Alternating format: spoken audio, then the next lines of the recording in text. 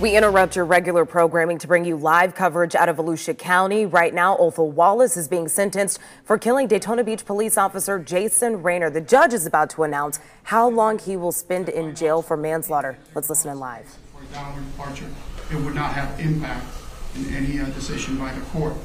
To the extent that your motion also addressed some sort of a quasi-proportionality analysis, which you didn't argue, I would reject that because the Supreme Court has made it very clear that we don't do proportionality analysis in cases.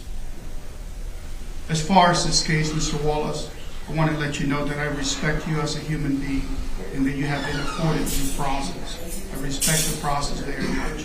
I am not here to solve any social issues, and that is not the purpose of today's sentencing. However, having said that, I have to tell you this much. Words matter. Yes, sir. They really matter. And your words are very chilling in portraying an image of you that maybe you didn't anticipate. When those words are taken in combination with what happened here, yes, sir, it sends a terrible message. I wish I could tell you that I don't know the reasons why this incident occurred, but the truth is that you clearly expressed your feelings towards law enforcement just days before Officer Jason Raynor was killed. I am convinced, more so today than at any other time, then you did not kill Officer Raynor because he was Jason Raynor. You killed him because he was a police officer. You took a simple police investigation, something that happens every single day in our community, and then you elevated it to a violent struggle for absolutely no rational reason. Officer Raynor never suspected the execution of your plan until it was too late for him, and it cost him his life. You, however, achieved your goal, getting blood in your hands, and now you're being held accountable for those actions. And clearly, you hold nothing but resentment and contempt for law enforcement. And this country guarantees you and every citizen to hold to those beliefs that you want. You can hate law enforcement all you want.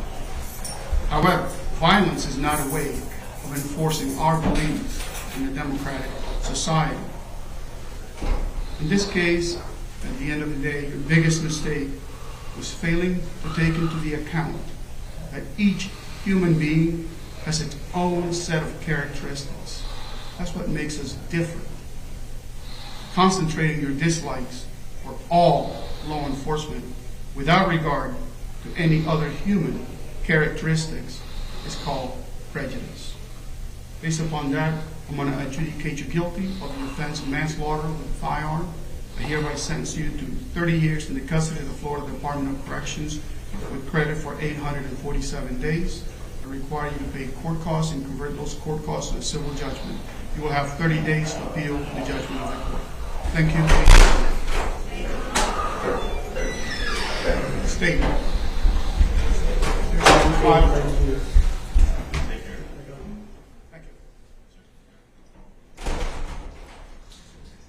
We begin right now at noon with breaking news out of Volusia County. You are taking a live look inside of the courtroom where Othel Wallace is being taken back into custody after a judge just sentenced him to the maximum 30 years in prison for manslaughter. He is convicted of killing Officer Jason Raynor back in 2021, and a judge just sentenced him for the maximum 30 years, giving him credit for 847 days served. He will also have to pay court costs and has 30 days to appeal. All of this comes after emotional testimony just moments ago from his family, from himself, friends, officers, even again, Othel Wallace himself testifying.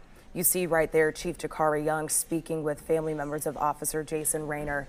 They were pleading for the maximum 30 years, especially after a jury sentenced him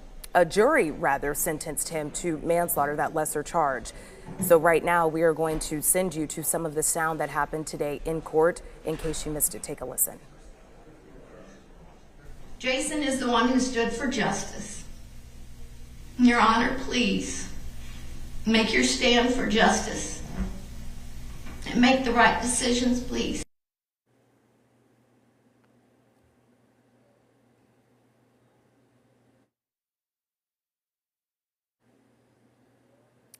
So again, Othel Wallace sentenced to 30 years in prison for shooting and killing Daytona Beach police officer Jason Raynor back in 2021. That is the maximum sentence.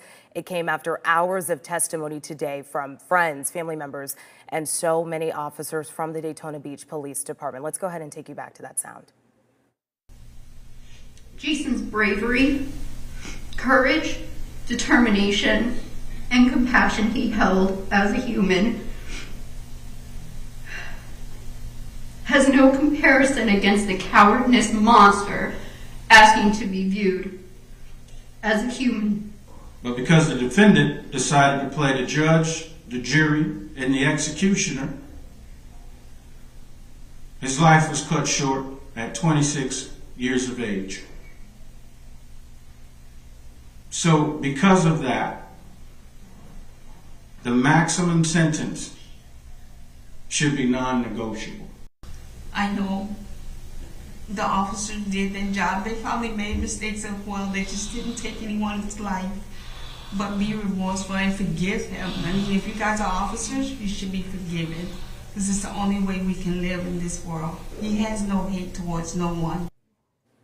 So when Othel Wallace himself spoke today in court, he asked the judge for mercy. He even suggested community service. His attorneys wanted less than the minimum sentence of 10 years. Defense attorneys pushed for the maximum, which again, a judge just sentenced him to 30 years.